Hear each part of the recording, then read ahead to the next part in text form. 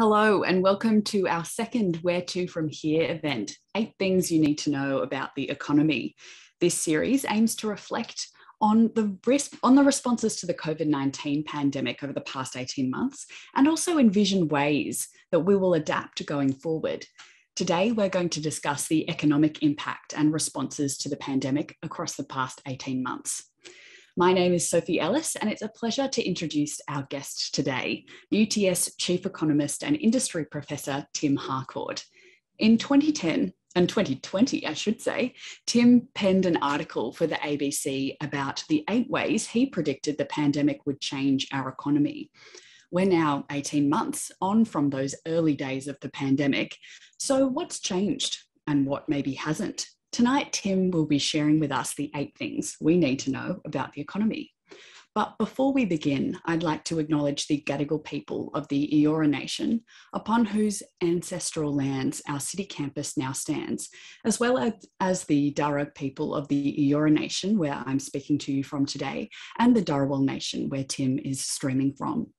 I would like to pay respects to elders both past and present, acknowledging them as the traditional custodians of knowledge for this land. Now you can see Tim and I on your screen, and of course bear with us if we have any technical problems. Also, please send through your questions. You can see the Q&A button at the bottom of your screen. We'll have some time at the end to put them to Tim. So let's begin. Now, at the start of the pandemic, there was this notion that when the world eventually reopened, countries would invest more heavily in self-sufficiency. Tim, have we seen this occur? And how has this maybe been influenced by anxiety around China's dominance in global supply chains? It's interesting, Sophie, and thanks for your welcome and everyone for tuning in.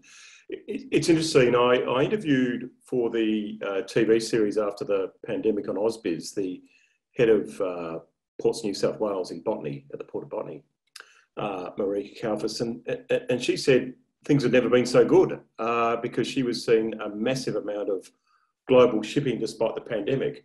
But she said most of it had been containers full of computers and building supplies because people were busily building home offices. They were investing in their homes because they're not flying overseas. And she actually found that there was a shortage of containers, not only in terms of what was in the containers, but also the containers themselves. And we've seen some bottlenecks in terms of global shipping. So that probably says to me that trade is going on. There's exports of rocks and crops to China and the rest of Asia like ever before when you think about mining and agriculture, and there's a lot of imports, but things like tourism, education have slowed down. And to some extent, I think because people got very keen on having ventilators and vaccines at home, we saw a lot of manufacturing companies in Australia sort of make the switch. Gecko Systems in Ballarat that makes mining equipment, I've interviewed them in Brazil and places like that. They switched to making ventilators. Other, gin manufacturers like Archie Rose, which is local here, started making hand sanitizer. Same with One Drop brewery here in Botany. So we actually found that Australia had more manufacturing capability than we thought because, some anxiety about having, to some extent, a domestic supply chain, particularly in an emergency. In Australia over the last 18 months, the national unity that we observed in early 2020, it's at times been retired for a state-based alliance. What do you think could be some longer-term economic impacts of this fracture? It's a really good question, Sophie. I thought 18 months ago when I first wrote that ABC article that we had the National Cabinet formed. Scott Morrison as Prime Minister was looking pretty good. He'd been through that terrible time during the bushfires where he went to Hawaii and he came back and sort of got the cold shoulder and said, I don't hold a hose, mate, all this sort of stuff. And then he recovered, and then he looked quite good at the beginning of the pandemic, and he said there's no red states or blue states, there's no red, no blue, it's just the national unity is our purpose. And it looked really good at that stage. But I think after many lockdowns, the failure of the feds to get the vaccine rolled out efficiently and difficulty over quarantine means that we are seeing fraying at the edges. And I think as we face a federal election early next year, well, I don't think it'll be late this year now, I think early next year, you can now see some of the positioning between the feds and the states. And I mean, economically, people say, you know, there was a great economic case when all the Australian colonies federated because they thought there'd be more unity and we'd get our rail gauges right and our tariffs and taxes internally right.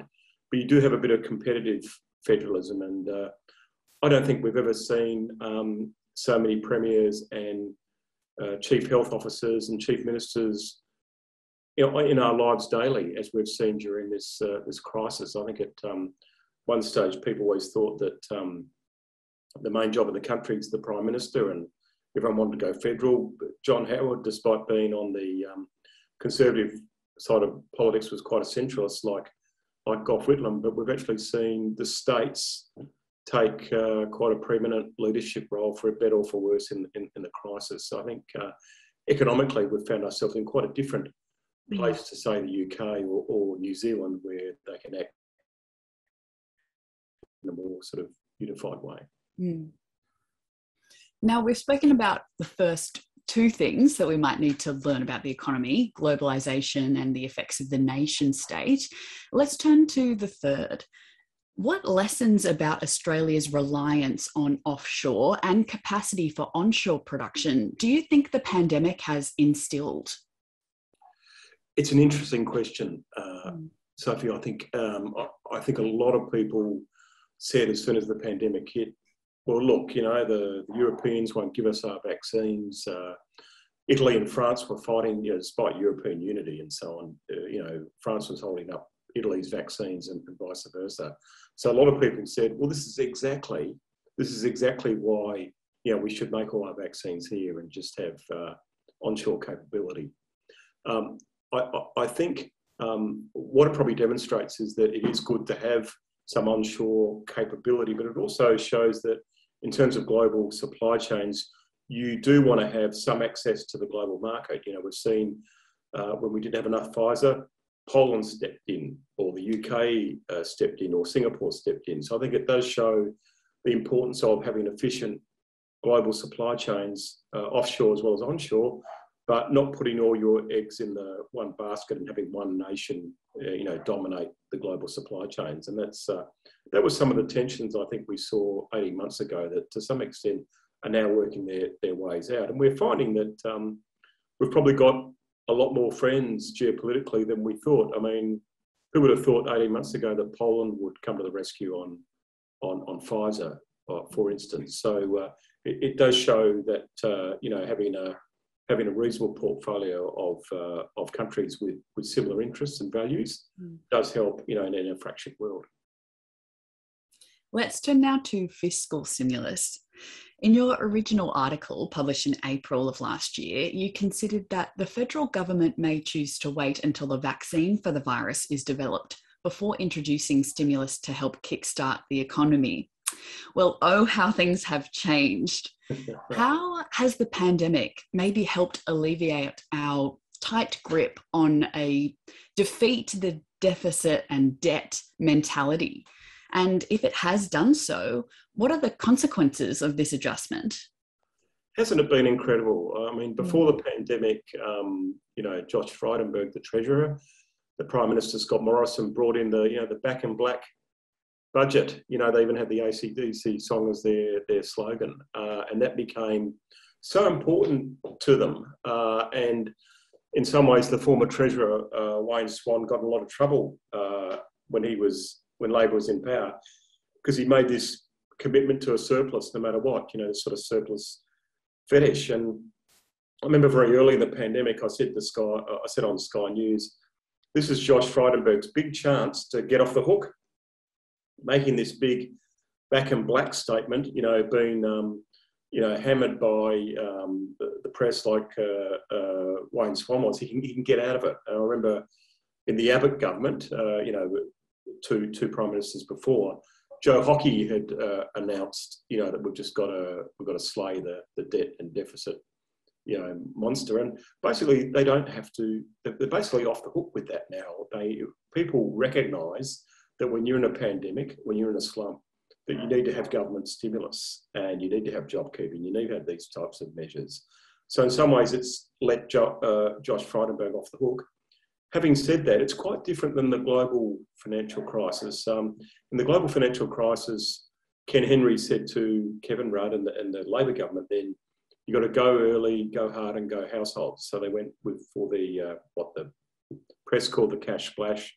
Also the building of school libraries and school gymnasiums and infrastructure that was actually very important, building the education revolution. And that worked quite well. But in a pandemic, well, there's certain things you're not out, you can't go out. So the spending is not so readily available. So I think in some ways they've got to stagger it according to vaccination levels. So if they do as what they're planning to do, and that's getting vaccination levels, over 80, 90%, then they can start to stagger the stimulus accordingly. And but I mean, unfortunately, it's taken a pandemic, but I really think we won't hear that debt and deficit type mantra again with as much political teeth as it used to have, rightly or wrongly. Like you said, people now kind of acknowledge a little bit more the importance and the role of government stimulus. Then there's lots of effects that can have on our economy, but let's maybe break it down. And I want to ask, what are two key learnings that we can observe from the implementation of government stimulus in the past 12 months? Well, I think obviously getting money in the hands of people as consumers is quite effective, goes into the economy quite quickly, allowing for the different implications of lockdown. Certainly, if you compare today's climate to the global financial crisis, people are locked down, so they can't go out to cafes and restaurants as readily as they could during the GFC. So that seems to work. But I think an important thing is what you do to help people at the business end. We saw JobKeeper very early brought in, and I think it was the idea of Greg Pompey, who was actually a former ACTU Secretary and Labor Minister, to have JobKeeper, where you basically provided a shield so that you could help small business and keep their attachment to their employee. The big worry was without JobKeeper is that people would be laid off, and then as the economy recovered, there'd be a big scramble to hire people back. And it was better to keep your employee's attachment to the one employer, much more efficient in terms of providing a safety net for the employer and the small business, but also as we came through a recovery phase, you'd have a lot less transaction costs because people would already be attached to their employer. So I think we have learnt that consumer spending does help in when there's a downturn, but I think we've also learned a lot about the employment relationship and how fundamental that is to ensure you don't have as big a downturn as you've had in other countries. Speaking of employment, initially it seemed as though COVID may gift us a bit more of an effective relationship between the Industrial Relations Minister and the trade unions. What do you think has led to these hopes maybe being a little short-lived? Yeah, it wasn't. I mean, last year, I used to work for the ACTU, so I'm very nostalgic for Bob Hawke and Bill Kelty in the 1980s and 90s and, consensus. So at one stage it looked like, Sally McManus and Christian Porter were having can't call it a bromance, but they had a good functioning relationship, and it was going very well with the employers and handled very well, and all credit to the trade union movement. But it just seems to have fractured to some extent, and I think you had the difficulty with some employers trying to, at least the Business Council of Australia, talking about labour market reform, individual contracts, and when the labour market's very fragile, and when you have casual employment at a very fragile state, that's not helpful. And then we even have had the issue about vaccination. Does the government mandate all employers to insist that their employees be vaccinated, such as SPC in Shepparton or Qantas insisting upon it. And it seems to, the Labor Council or Unions New South Wales, Mark Morrie's been good at, getting leave for workers for vaccination and also giving them time, particularly in those hotspot LGA areas. But in some ways, the feds have left it to employees and the unions to work out, which could be problematic because you could end up with two labour markets in effect, one that's vaccinated and one that's not. And in some ways, that probably is something perhaps for the federal government to show leadership on. Social distancing has had an impact on essentially every sector of the economy. Does this present us with a rare opportunity to innovate and reform in some way? And which sectors do you think have maybe taken this opportunity up well so far? Yeah, the old tyranny of social distance we found. I mean, obviously it's affected sports and the arts, tourism and education.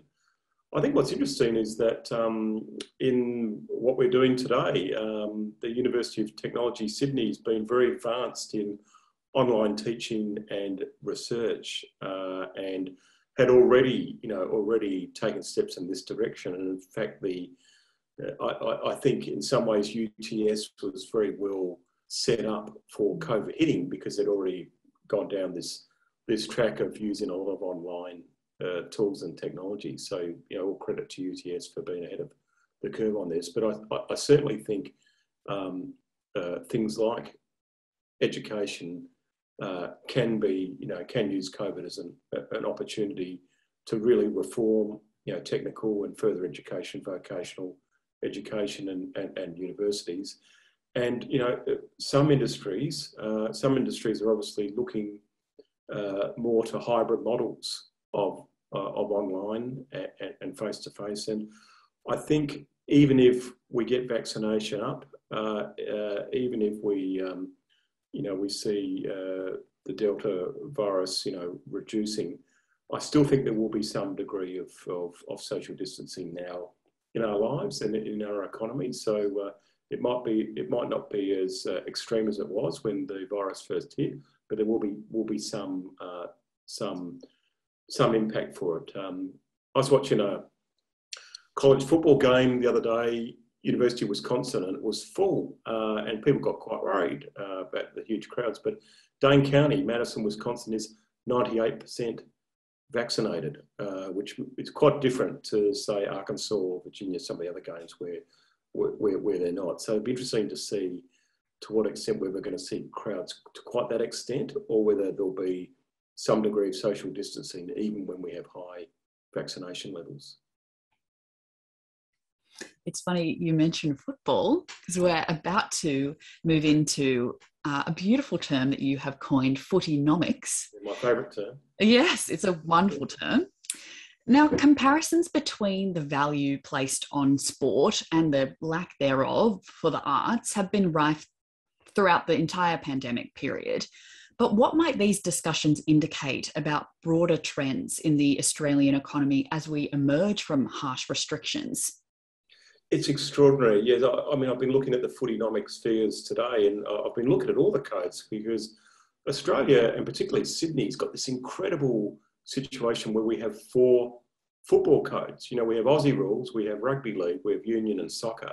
Whilst most countries you only have 1 or 2, and it's usually soccer that dominates, like in Europe or in South America, or rugby, as in New Zealand or Wales or South Africa, or American football. But in Australia, we've got all of them, and all not just fighting for hearts and minds of young people, young girls and young boys, but also you've got they're also competing for advertising, media inches, corporate sponsorship, and it's been quite extraordinary. I think in Australia we have one of the highest numbers of professional sports clubs in the world because we have 18 AFL clubs, and now we have 18 AFLW clubs, and we have the same with the NRL. We've almost doubled our numbers of clubs in the last 10 years. So it's a lot to go around, and I think that's why even in a pandemic,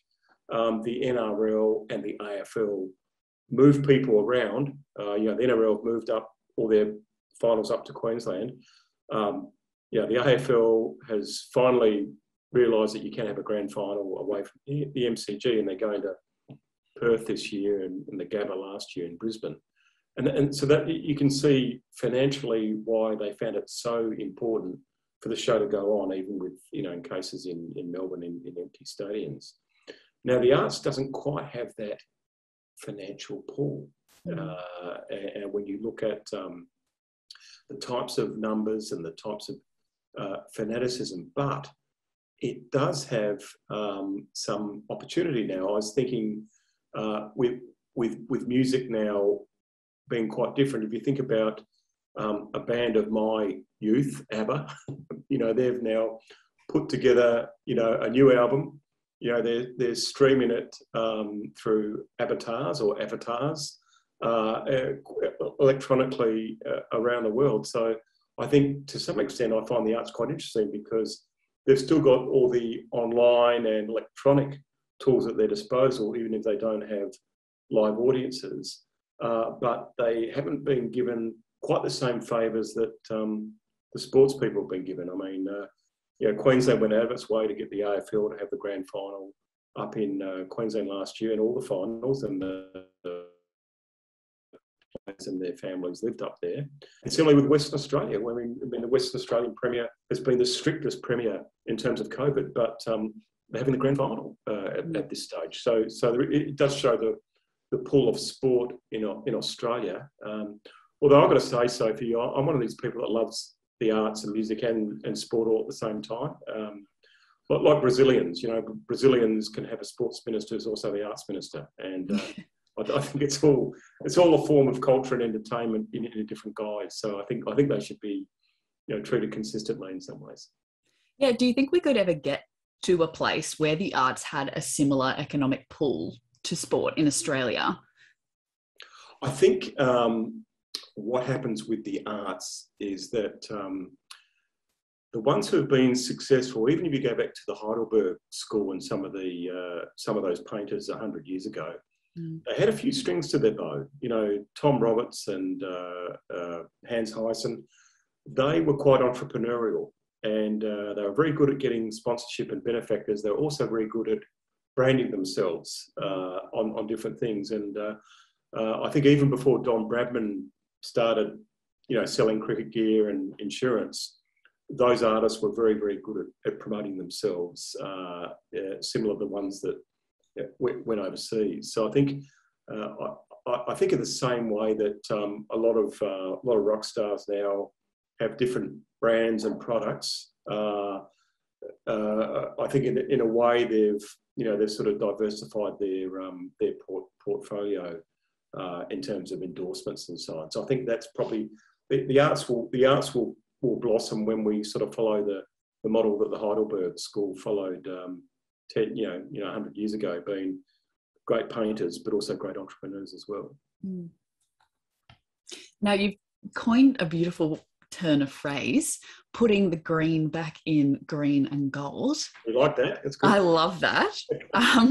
So I want to ask, rebuilding, reconstruction, regeneration, all these terms we're using now, they all imply a sense of emerging from this time with something new. How can we use this to embrace more environmentally sustainable ways of doing things? And where can you see this being done already? Yeah, it's interesting.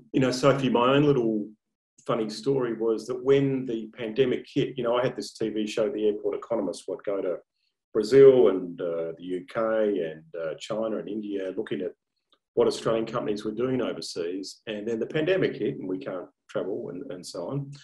And Department of Foreign Affairs had asked me to do a show on the bushfires.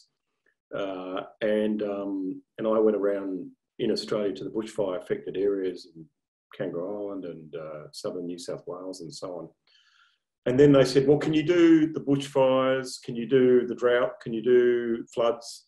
And can you do COVID? And it sort of became the crisis and recovery series. And then I noticed that in southern New South Wales and in South Australia, as people were rebuilding their homes, they were using environmental materials. They were using new forms of low carbon energy. They were sort of building back better. And so I thought, well, let's make a climate innovation series, because we seem to have got this opportunity. You know, if everything's burnt to the ground and you've got to build it back up, then you can use clean energy. You know, you can actually start again. And that's where the, you know, putting the green back in the green and gold phrase came from, because I was noticing that not only overseas, but within Australia, a lot of our companies, a lot of our exporters actually doing a lot of low carbon things and providing great forms of new renewable energy, but their stories weren't being told. We didn't know much about them, because all the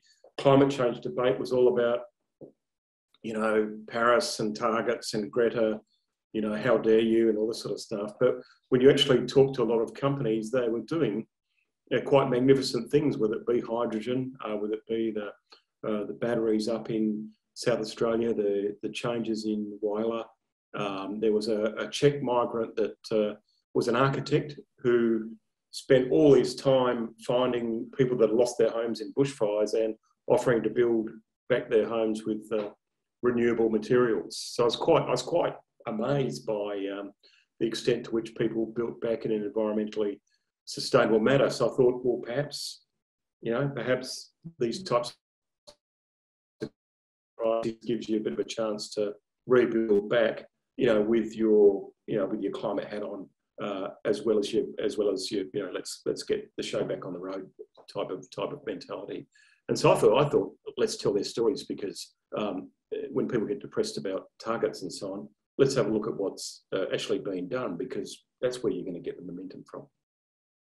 Yeah, like you said, these times of crisis can often be the push, the momentum, the opportunity to redo things in a new way, in a more environmentally sustainable way.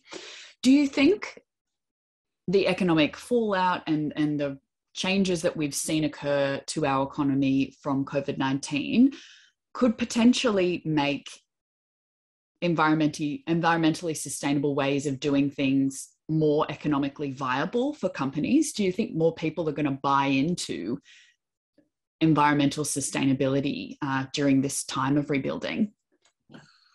I think they already are, and I think it's partly COVID, but it's partly some of the, you know, recent crises we've had.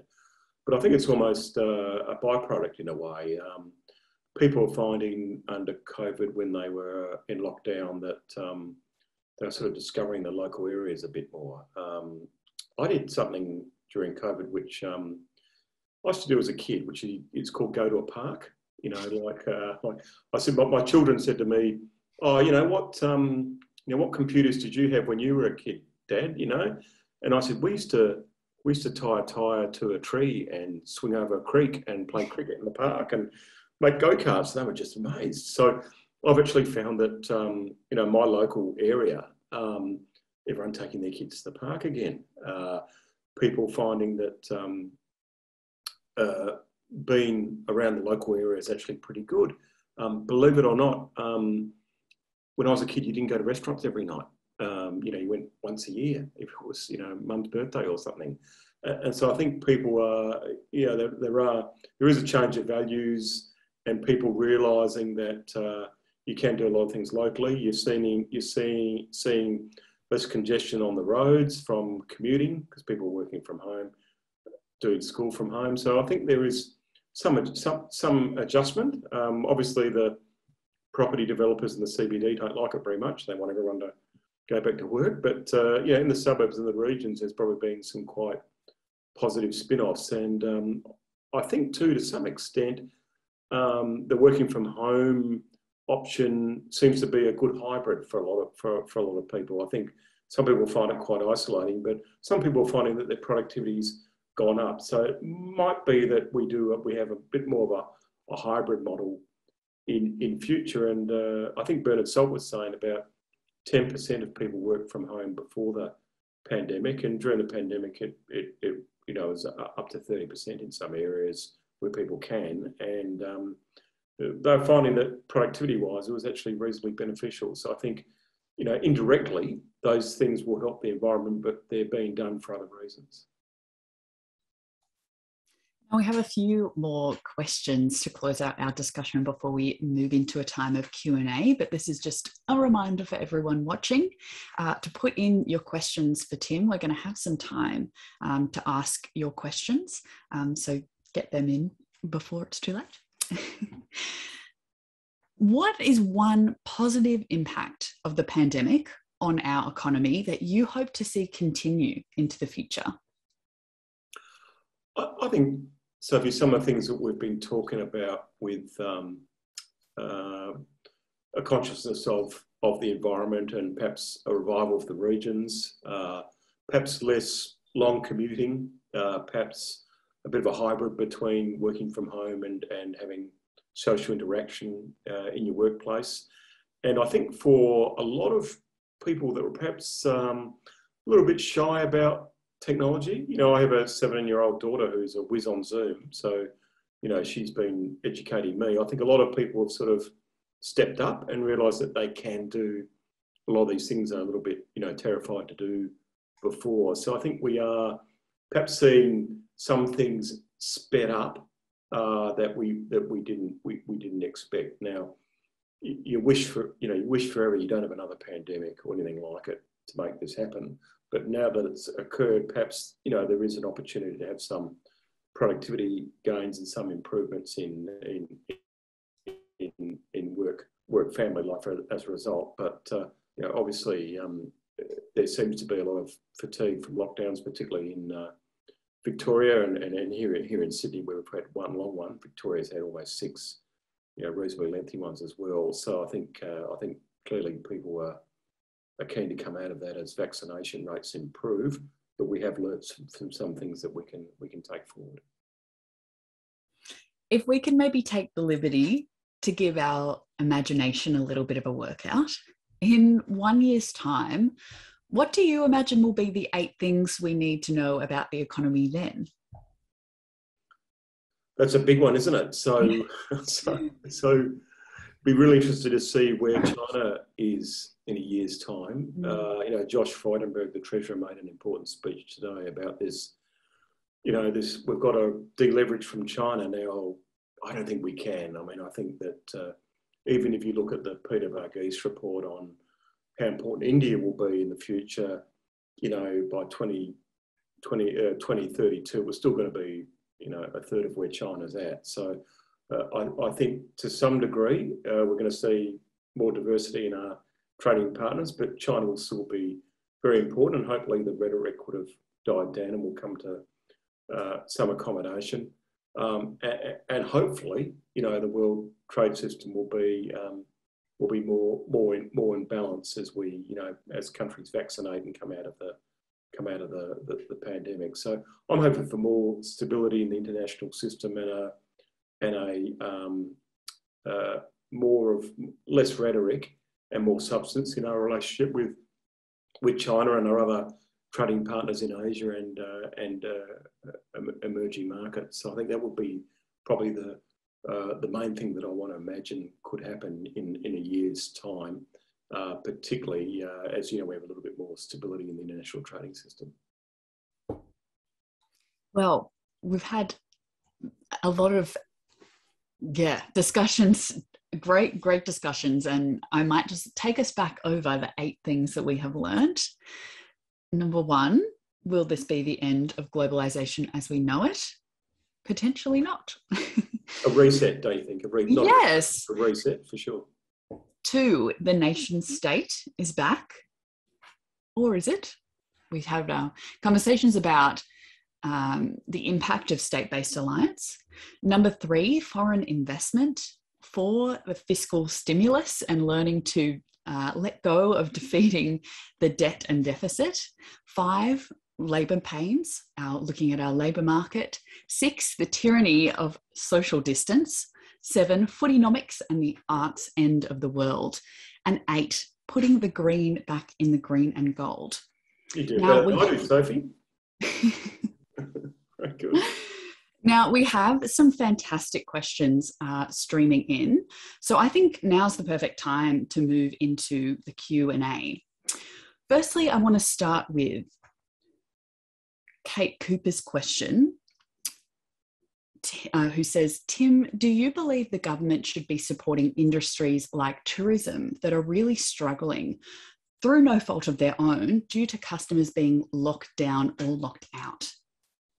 It's a great question. Thank you, Kate. I think in the ABC article I wrote a year ago, most of the analysts were thinking that, yes, international borders would close, but here's our chance to see Australia first. And people were touting the Kimberleys and Kangaroo Island and going off and seeing the Northern Hairy-Nosed Wombat and all these sorts of things.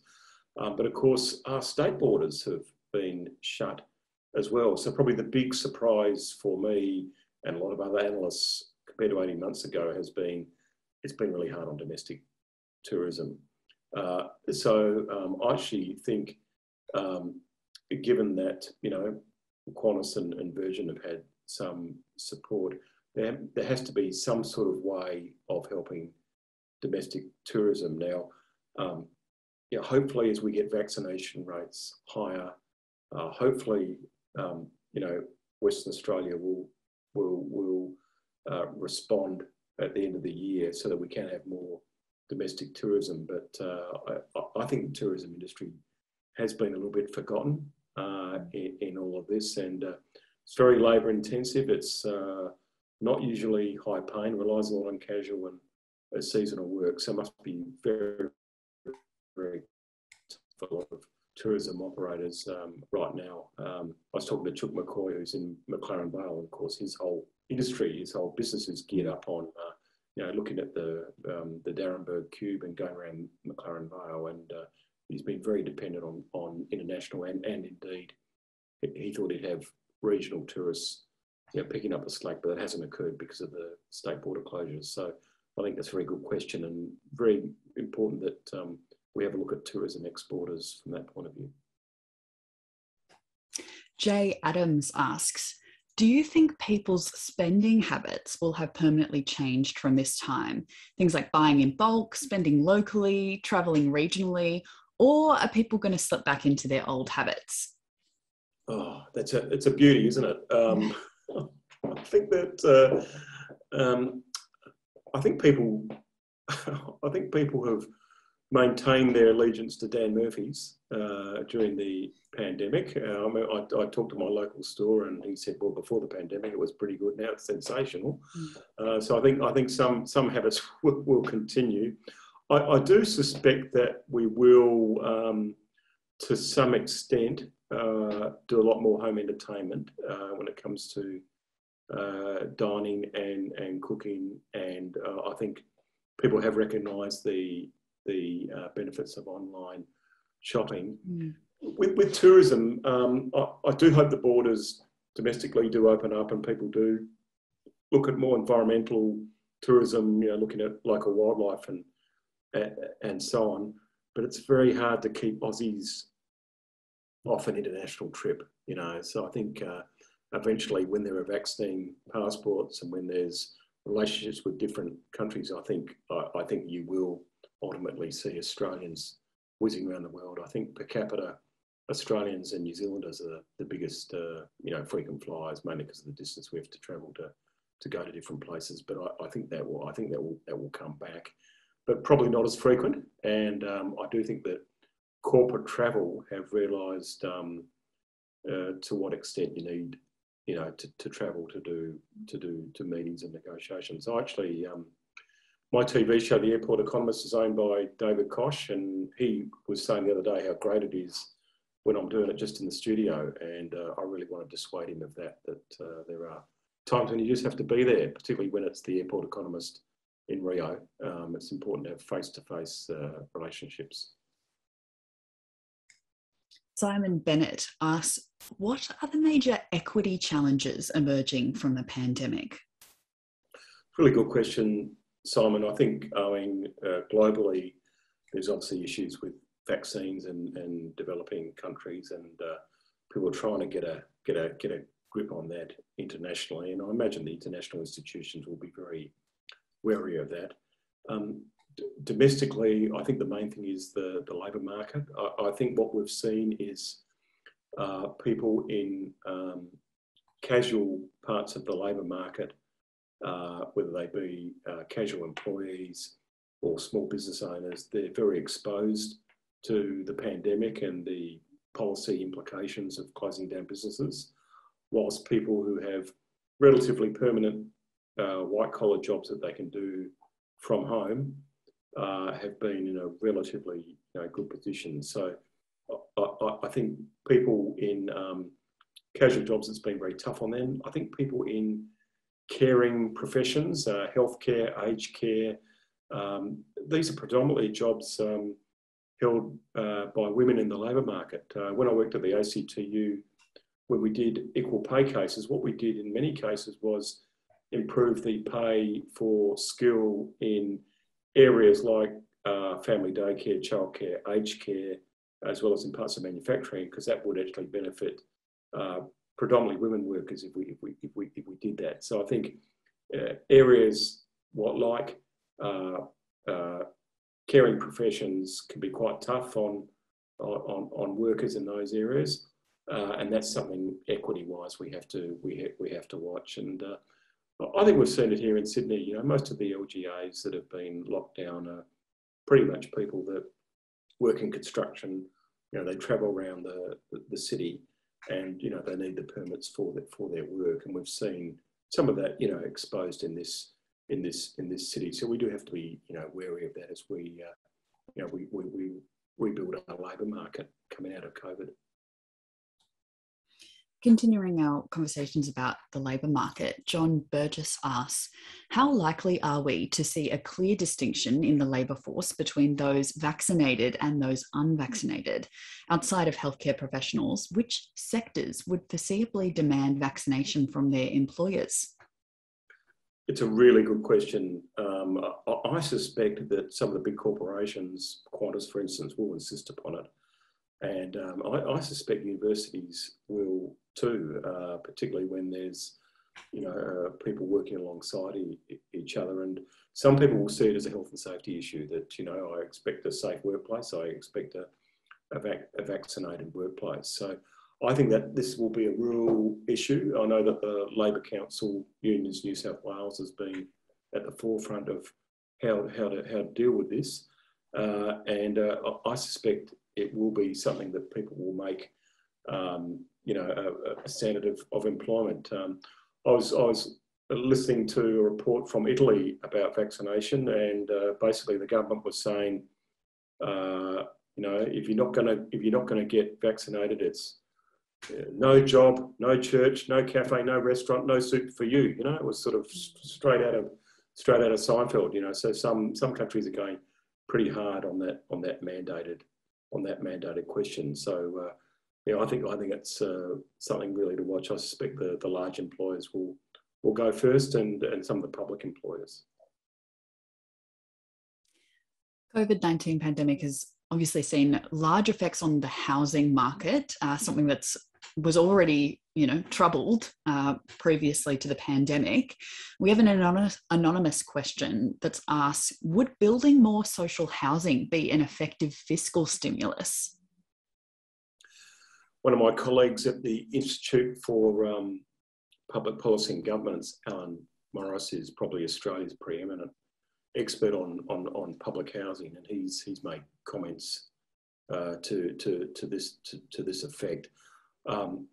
Investing in Australia is all about red bricks and blue chips. One reason we see investment the way it is in Australia is people know if they buy mining shares, they'll do pretty well in a mining boom. People know that there's always a property boom ongoing in Australia, and that's why we see incredible investments in property, helped obviously by negative gearing and some of the tax arrangements that we have. So I expect that the housing market will continue to be strong, and we've been seeing cities like Hobart. It used to just be all about Sydney, but now you're seeing other capital cities and some of the regions also performing quite strongly in the property market. So to some extent, if you're concerned about equity, the only way to go is the stimulatory effect of public housing. Now, I come from South Australia, and the Housing Trust, was one of the greatest social policy policy experiments ever tried in a Western society, and was very successful, particularly in a state like South Australia, as it was growing its manufacturing after the war under a Liberal Premier, Sir Thomas Playford, and public housing was very much part of that stimulus and also part of the social structure. And it created cold chisel, so it can't be all bad. Simon Bennett asked another question about reform. Oh, sorry, my chat has just flicked down to the bottom. Let me get it back up.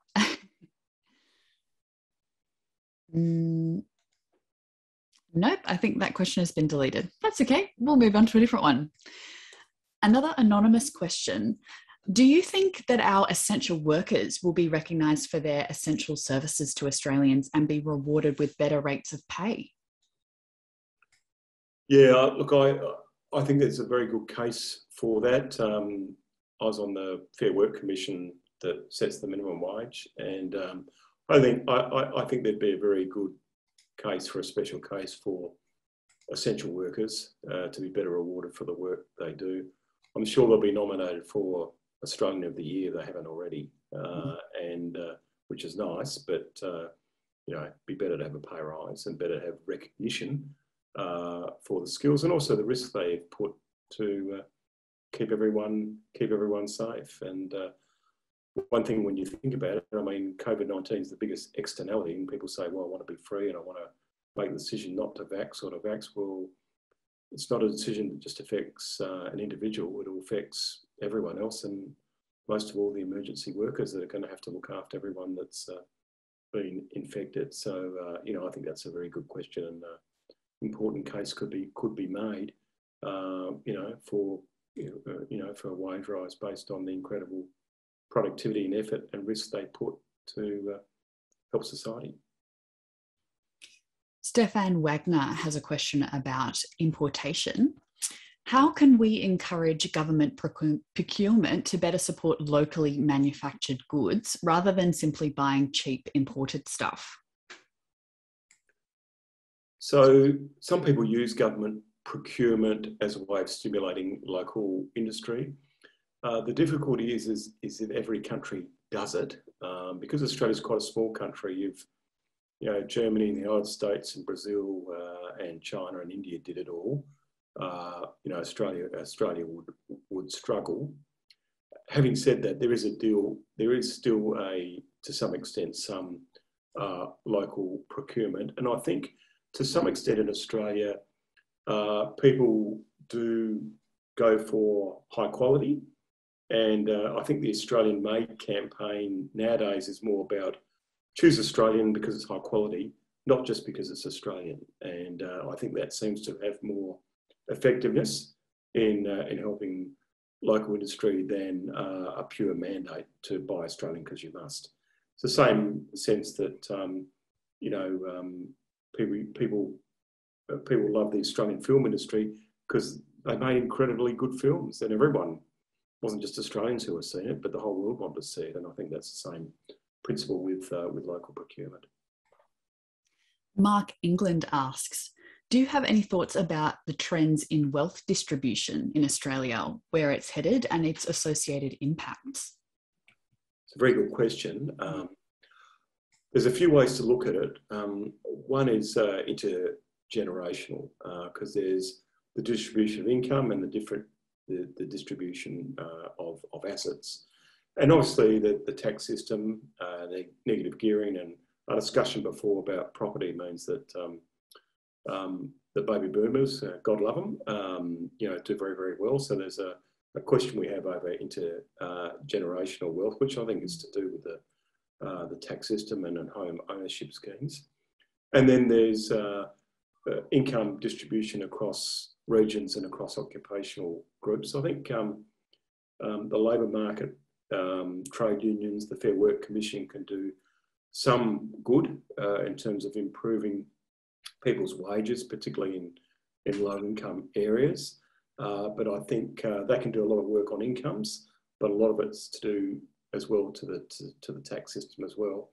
And in regions, well, look, I mean, you know, Sydney, Melbourne, the main capital cities do dominate, but we have seen some improvement in the regions in jobs and also in housing during the pandemic. So to some extent, we have a long way to go in terms of some of the capacity of improving the regional areas and the cheaper capital cities like Adelaide, where I'm from, and Hobart. There's obviously a lot more capacity there for jobs and housing and economic development. We might end on this question about the nation state. What impacts do you think the pandemic has had on our sense of togetherness as a nation, our sense of social cohesion? What areas have we come closer together, and in what areas might we be moving further apart? So it's a wonderful question and a great way to sort of sum it all up. I mean, people used to say the nation state was withering away, but when COVID hit, people went straight for their national governments. I mean, the European Union really struggled, and France and Italy and Germany were squabbling over vaccines with the UK and so on. So these supranational organisations like the World Health Organization, the EU and the UN didn't save us. We sort of looked towards our national governments. Some of the pluses have been Australians have been pretty tolerant of the restriction in our civil liberties. We have locked down, we have stayed home. There's been very few fines, very few altercations relatively. There's been a few on the news, but very small. There's been a very low number of deaths, and Australians have been pretty compliant and pretty publicly spirited about it all. I don't think it can be tested. I think our patience will be tested forever, but so far so good. In terms of fractions, I think it's not just pandemic related, but to some degree, social media has divided our politics. I find on things like Twitter, the extreme elements of our political debate get a lot of attention. Now that media has been balkanised, you almost have political parties have their own media outlets. While where I grew up, I was used to media outlets sort of reporting both sides. So I think that's probably where I've seen a bit of fracture. Having said that, in this country, there seems to be the bulk of the sensible centre on centre left and centre right of reasonably rational people that come together, and they're the people that vote. And when you have compulsory voting, and when you have preferential voting, that tends to be the result that you get. And for the most part, the debates have been pretty rational and pretty sensible. And there's a bit of funny stuff happening on the fringes, but it's not the majority of Australians. We're going to wrap up our discussion there, but a big thank you to our Chief Economist, Tim Harcourt, for joining us today. And thank you to all of you for your valuable questions and insights as well. This webinar will be posted to YouTube soon, and we look forward to seeing you at our next event. Thank you and good night.